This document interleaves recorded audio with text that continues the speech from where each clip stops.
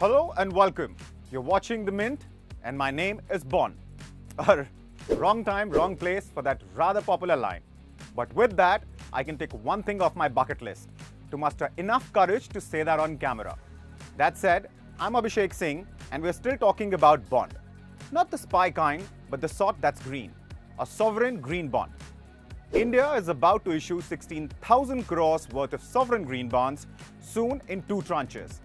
Green bonds are financial instruments that generate proceeds for investment in environmentally sustainable and climate-suitable projects.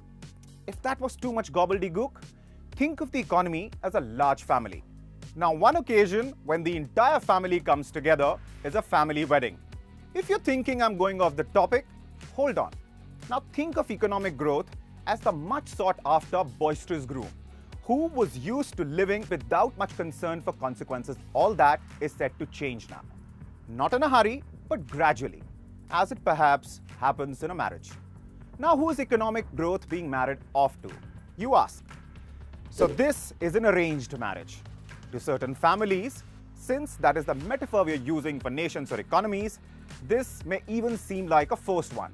Everybody wants, or should I say, needs economic growth to walk hand in hand or settle down with environmental sustainability. Do right.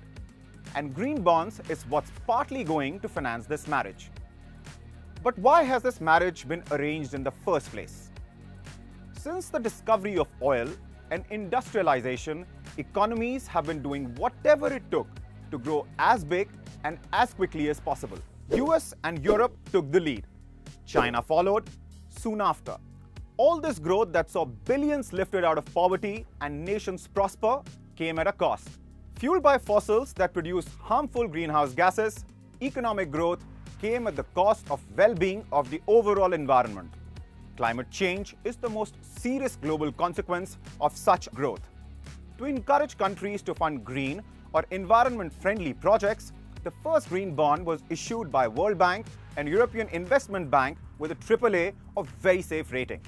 According to climatebonds.net, green bonds are fast becoming a mainstream product, a vital contributor to climate finance and reaching Paris Accord objectives.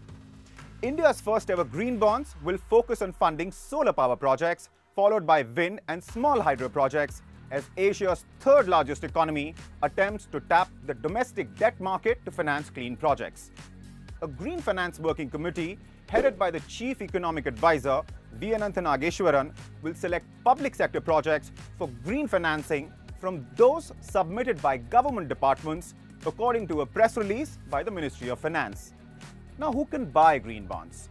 Green bond purchasers are typically institutional investors, often with either an ESG, that is environment, social and governance mandate, or an environmental focus. If you like this explainer, please like, share and subscribe.